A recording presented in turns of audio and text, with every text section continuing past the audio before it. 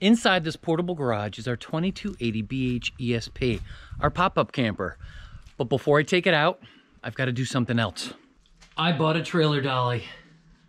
So I've got to assemble it first. Now, let me tell you why I bought it. You see this?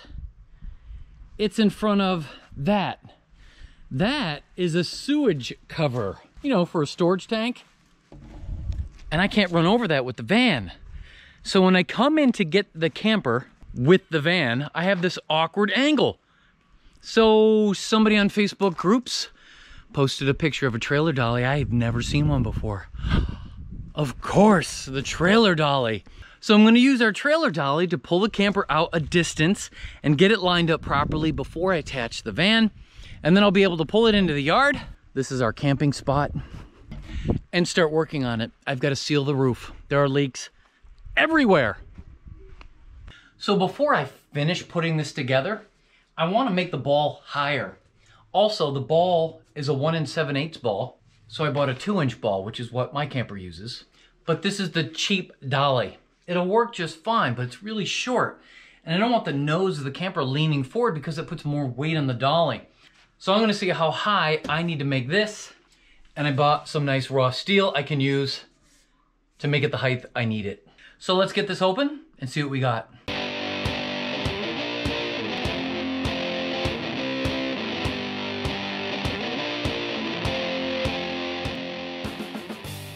So this is Harbor Freight's finest. Actually, I think it might be their only one. 65 bucks.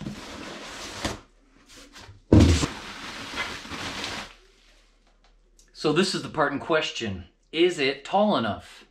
Let's check. Total height to the top of the ball is probably about 14 inches. So I'm down here thinking about like welding metal up here, right? Just like some kind of box, come up and mount the ball on top. My 9-year-old daughter takes one look at the cover and she goes, why don't you just chop the top off and pull the whole thing up and section in? Genius. Yeah, that's what I was thinking. She's a smart girl. Nothing like chopping up a perfectly good brand new tool, right? I don't think there'll be a return after this.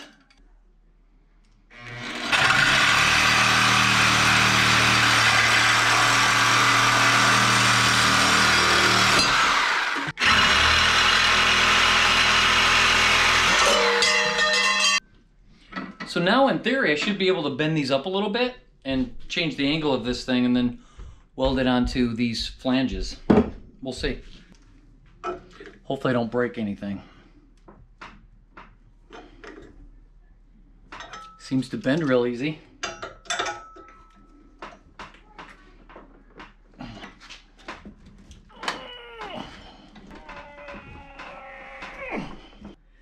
So I'm cutting off 12 inches twice.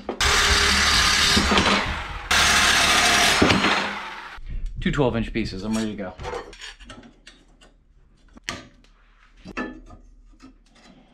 See? Ta-da!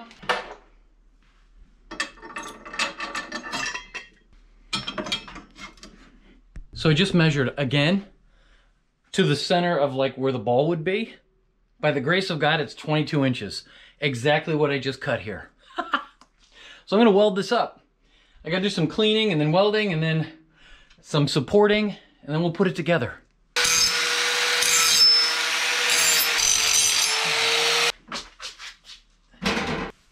So I'm putting on my long sleeves. I'll tell you why. Last time I did a project, I actually got what basically a sunburn from the welder.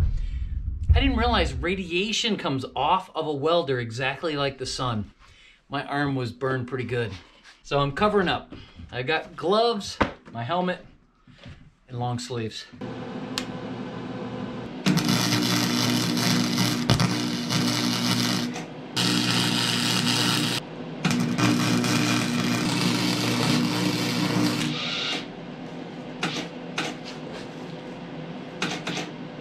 No, I just ran out of wire. Trip to Home Depot.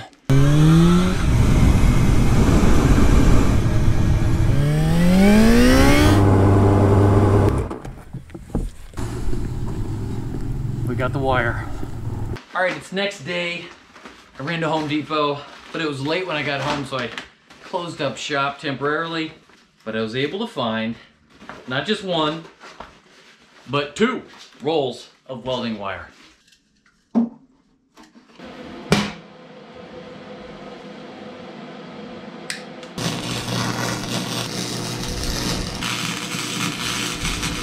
right, so now I just gotta let this cool off, and then I'll do the rest of the assembly of the unit, and then I think I have to weld a piece between here, maybe, for strength, so it doesn't flex. And then there's a piece that goes from the handle out to this that I may have to extend. All right, hardware.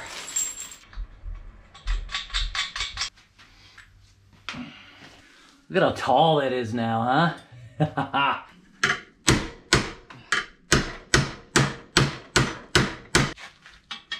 Oh yeah, hole here, bolt there. All right, now we need to bend here.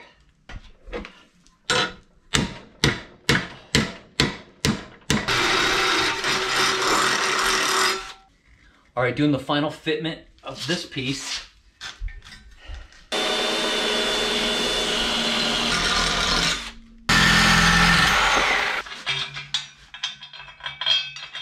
So that's pretty great. Question is, when I tighten it all up, will it have enough strength left, right, or will that trailer just twist it and topple it? So I think I really need to add a brace right here. All right, I'm just gonna do this by hand. Tack weld it.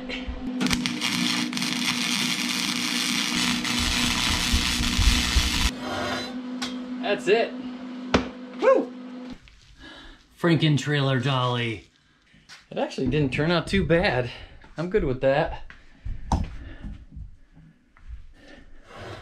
I think it's gonna work great. Come on.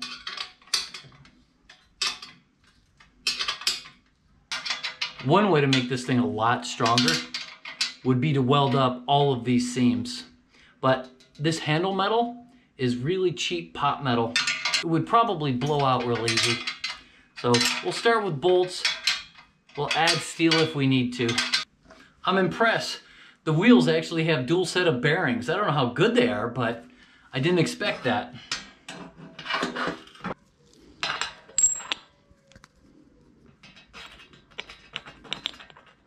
Cotter pin installed. Gotta bend it out. Okay. All right. One of the most critical parts. We gotta put the ball on. I hope this works. Getting around in the yard. Hopefully the ground is solid enough and it doesn't sink in. What a funny modification. I think I'm close. Oh yeah. That's got her. How funny. All right, now we just gotta test it out. Look at that, perfect. The height is great. I just gotta lift the nose up a little bit, slip this under, and we'll attempt to pull this out. But before I begin, I gotta clean out this shed, clear the way, and see if I can move it. So this year I'm a little more worried than other years. I put a little mouse poison down in here, and last year not a single drop of mouse poop anywhere. However, this year, I stored a mattress up on top of the pop-up. It's covered in mouse poop, and there's piles of mouse poop under the camper, and there were some blankets up here. They were covered in mouse poop. So I'm worried about what I'm gonna see when I open up the camper.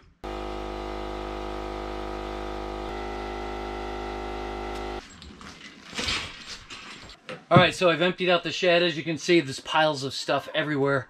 And now we just gotta jack this up and try out the new Franken dolly.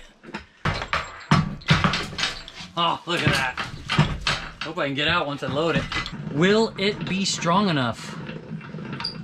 No? Looks like no.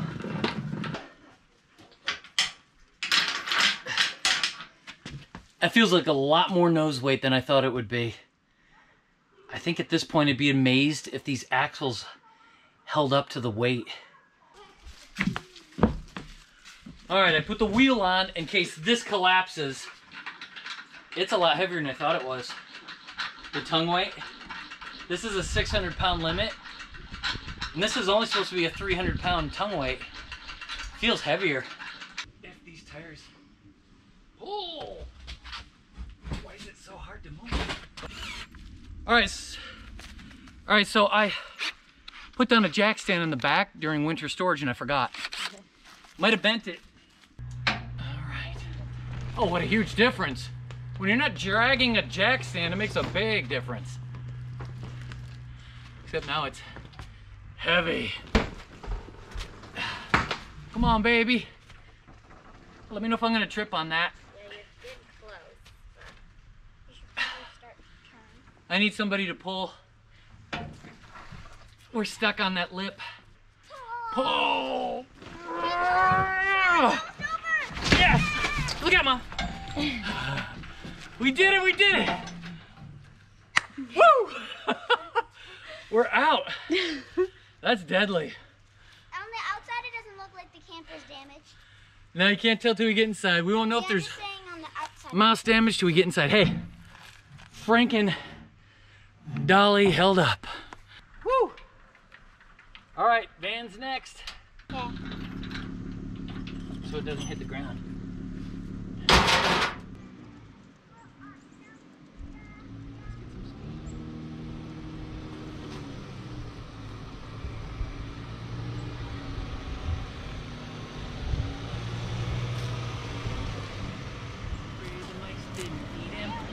Wait, am I facing the wrong way? Yeah. We're gonna set it up and see if any mice got inside. So I'm gonna open it, inspect it. If it's clear, it's good. I'm gonna close it back up and start working on all of this hardware on the roof, removing it and resealing it.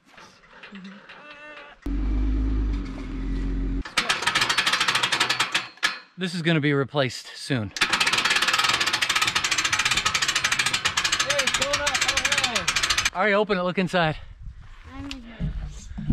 Any mouse poop? Doesn't look like it. Mouse poop? Any mouse poop? I don't see any. Oh, I don't think so. It looks clean? I think so. Yeah! High I five! think so. Keep going. So let me show you real quick what I'm trying to fix. In the front and the back on this side, I have wood that's rotting right here. Now it's not as obvious right now because it's dried out, but right here was all black at the end of last year, and you could see the water coming in from the top, and it was on this side too. Yeah, you can see it better here. Black rotting wood. The wood was separating, it was soft. The wood elsewhere, no, but on this side, front and back, even with the camper level and the humped roof, both sides. And what I think it is this rail right here, the top rail, I think it's leaking. Because that's the only way I can understand how water's getting in the front and the back, because it's domed. So water's running this way and this way. That's why I decided to reseal the entire roof. And then this season should be a really good season. Hopefully my son doesn't wake up with water dripping on his head at 2 a.m. and he curls up in a little ball to get out from under the water. But hey, look at this.